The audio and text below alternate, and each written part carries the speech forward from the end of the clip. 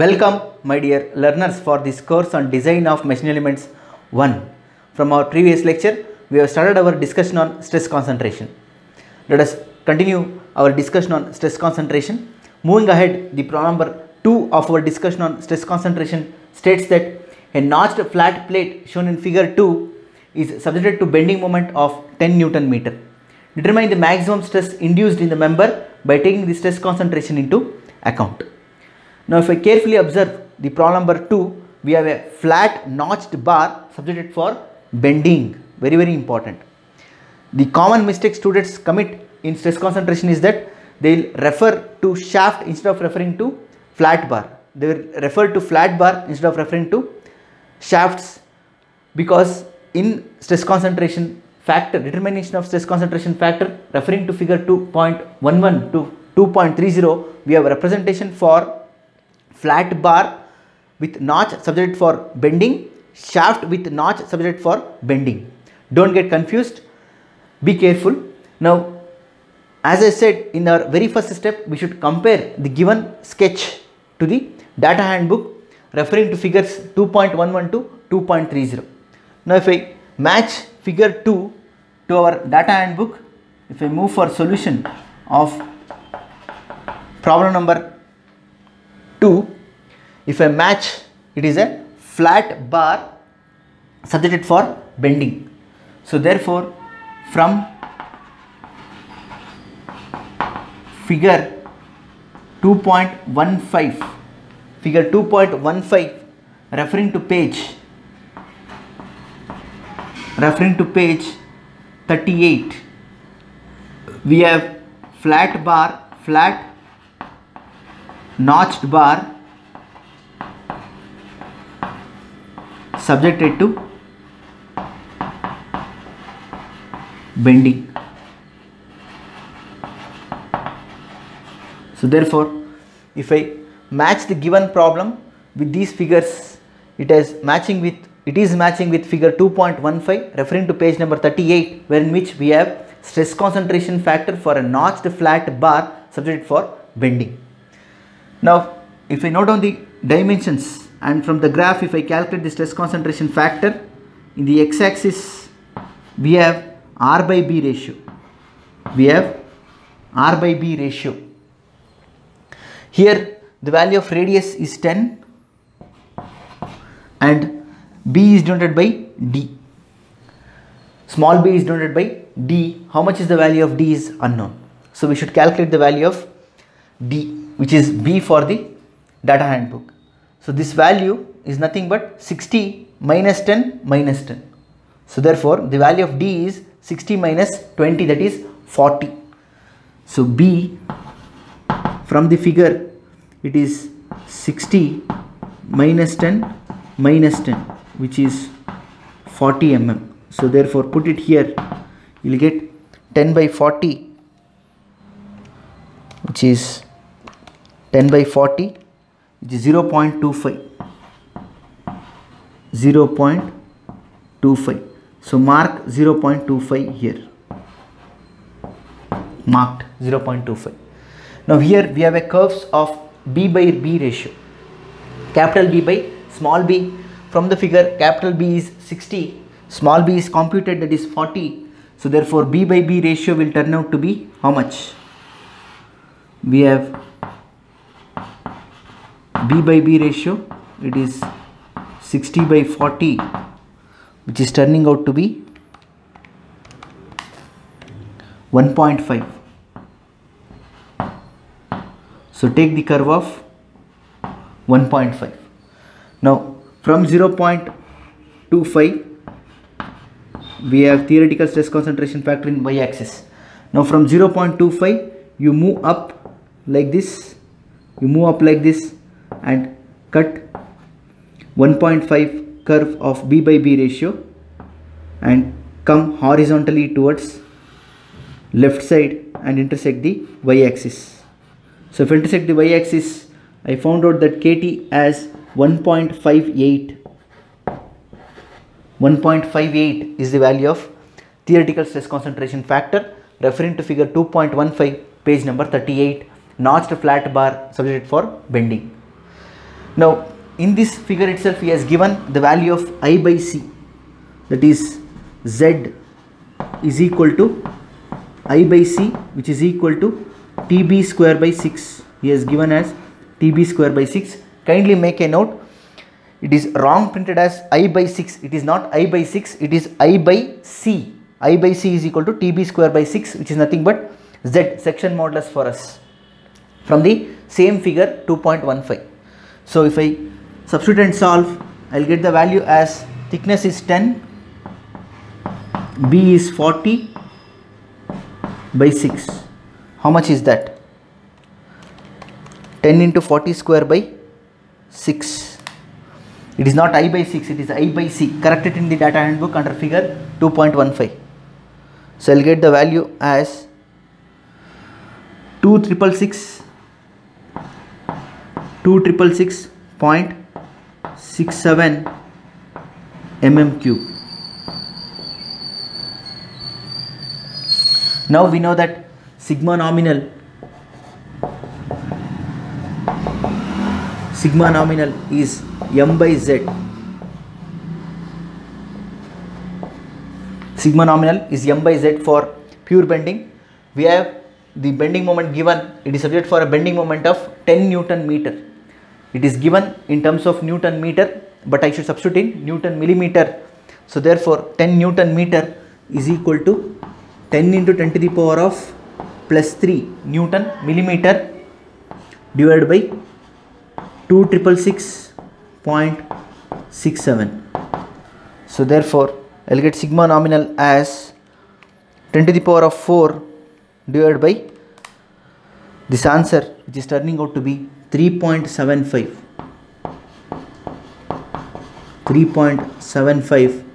megapascals or Newton per millimeter square. So now from the definition of stress concentration factor Kt, I can find what is the value of sigma max, that is sigma max is equal to Kt times sigma nominal. Kt is 1.58 into 3.75,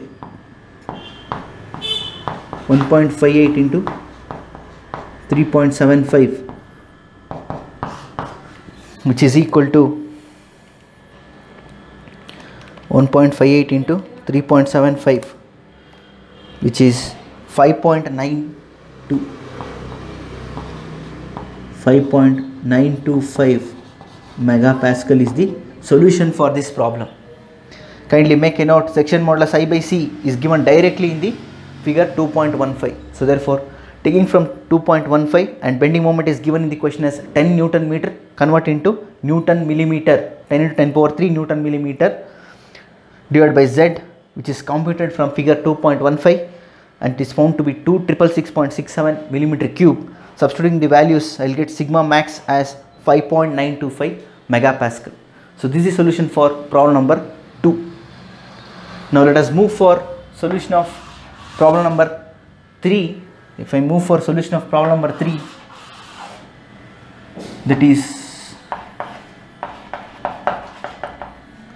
if you carefully observe, we have a bar with hole as well as notch. The problem statement is that a bar of rectangular section is subjected to an axial pull of 500 kilonewtons as shown in figure 3. Calculate the thickness if the allowable tensile stress in the bar is 200 megapascals. If the allowable tensile stress in the bar is 200 megapascals. Now we have specified 200 megapascal is allowed. Maximum value of stress allowed is 200 megapascals, which means that sigma max is 200 megapascal. Now I should find what is the value of thickness of this flat bar. Now if you carefully observe, we have three sections A, B and C. Section A is a flat bar with hole subject for tension. Section B is notched flat bar subjected for tension, and section C is again flat bar with hole. But careful observation reveals that section A and section C are same, so therefore any one among A and C is enough for analysis. So what I do is that I will analyze only section A and section B and decide what is the thickness, because the answer of section A is same as answer for section C. Let us solve this problem. let us consider section AA first. If I consider section AA, section AA is like this: flat bar with hole, flat bar with hole. This is small a and this is capital B, correct? And we have load here. So if I compare this figure with the data handbook, it matches with figure from figure 2.12 of our data handbook, page number 36, that is flat bar with hole in tension,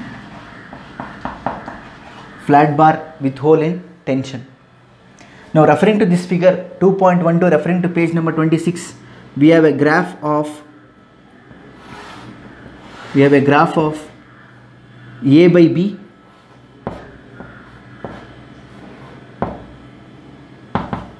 which is turning out to be, the value of A, whole dimension is 30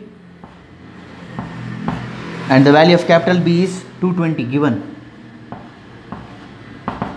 So A by B is turning out to be 30 by 220 which is 0.136. Let us take it as 0.14. So mark 0.136. We have 0.1 and we have 0.2. In between we should take it as 0.125, 0.15, 0.175 and 0.2. So therefore after 0.1, the next box is 0.125. Move a bit ahead and move upward and intersect this curve like this. So now to make you understand properly, let me rewrite this again.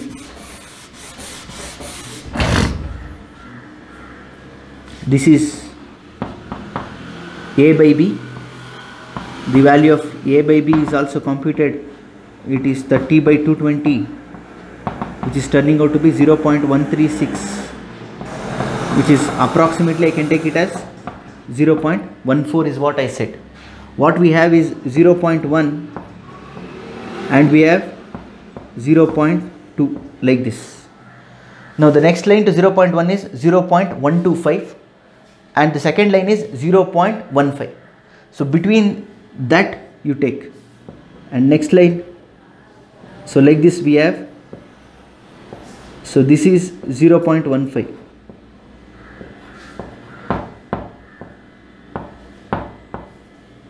So between these two you take, between these two if you move forward and intersect this curve and come horizontally, you will find the value of stress concentration factor Kt as 2.65. You will find the stress concentration factor as 2.65. So therefore from the definition of stress concentration factor we can find how much is the thickness. So before that, find out the area, because in this figure itself he has given the value of area. Area is given by B minus A into T. So therefore it will be 220 minus 30 is 190 T. It is 190 times the thickness. Now we know that stress concentration factor Kt is sigma max by sigma nominal. So 2.65 is equal to, sigma max is specified for us, the maximum allowable stress is 200 megapascals, 200 megapascals by sigma nominal. So hence you will get the value of sigma nominal as 200 megapascals divided by 2.65, which is turning out to be 75.47. Now we know that for direct tensile stress, sigma nominal is force by area. So sigma nominal is 75.47. Applied force is 500 kilonewton, that is 5 into 10 to the power of 5 newtons. 2 plus 3 is 5 divided by 190 T. So therefore, how much is the thickness? Thickness will be 5 into 10 to the power of 5 by 75.47. This answer is divided by 190, which is 34.87. 34.87. Now you also find from section BB. Now taking section BB,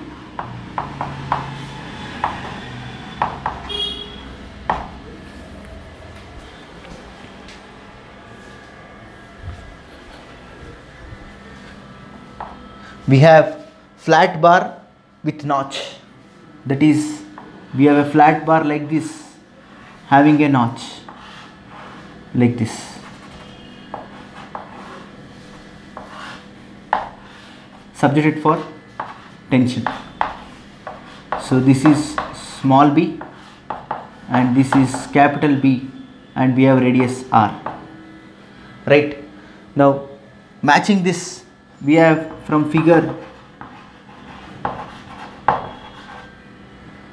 2.14,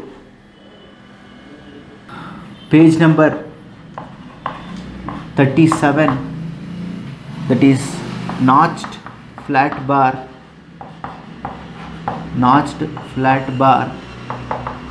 in tension, for which we have x-axis as B by B ratio, x-axis as R by B, and curve as capital B by small b.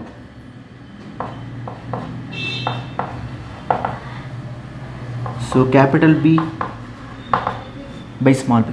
R by B, radius is 30. So therefore, how much is small b?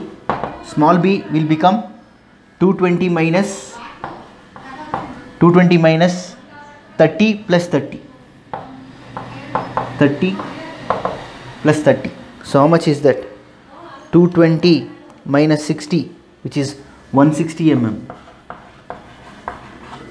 So therefore, R by B will be 30 by 160, which is 0.187,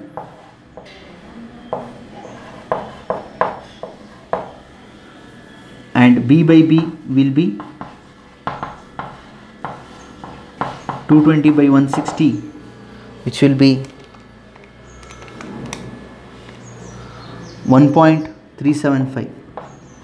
Now if I plot it into the figure 2.14 referring to page number 37, we have the curves for B by B for 1.3 and another one for 1.5. Now R by B is known. R by B is 0.1875. So therefore take it for 0.19. Move and intersect at the center of these two curves. That is B by B 1.3 and B by B 1.5. Between these two you take. We have 1.4. Between these two you take and come horizontally towards left like this, and you will get the value of stress concentration factor KT as 2.05. You get the value of stress concentration factor KT as 2.05. So move up between these two lines, you come horizontally towards left. Now we got the value of KT. Now we know that from the definition, KT is given by sigma max by sigma nominal. We know stress concentration factor as 2.05. Maximum allowable stress is 200 megapascals given, divided by sigma nominal. So therefore the value of sigma nominal is found out to be 200 by 2.05, which is 97.56 megapascals. Now you know the formula for sigma nominal, that is sigma nominal is equal to force by area, where area for this section is given in the graph itself, that is T into B. So hence it is 97.56, which is equal to force is 500 kilonewtons, that is 510 to the power of 5, divided by area is T into B.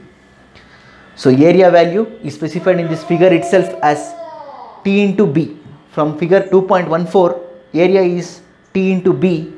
We know the value of B. Value of B is 160. Find the value of T. So if I solve for T,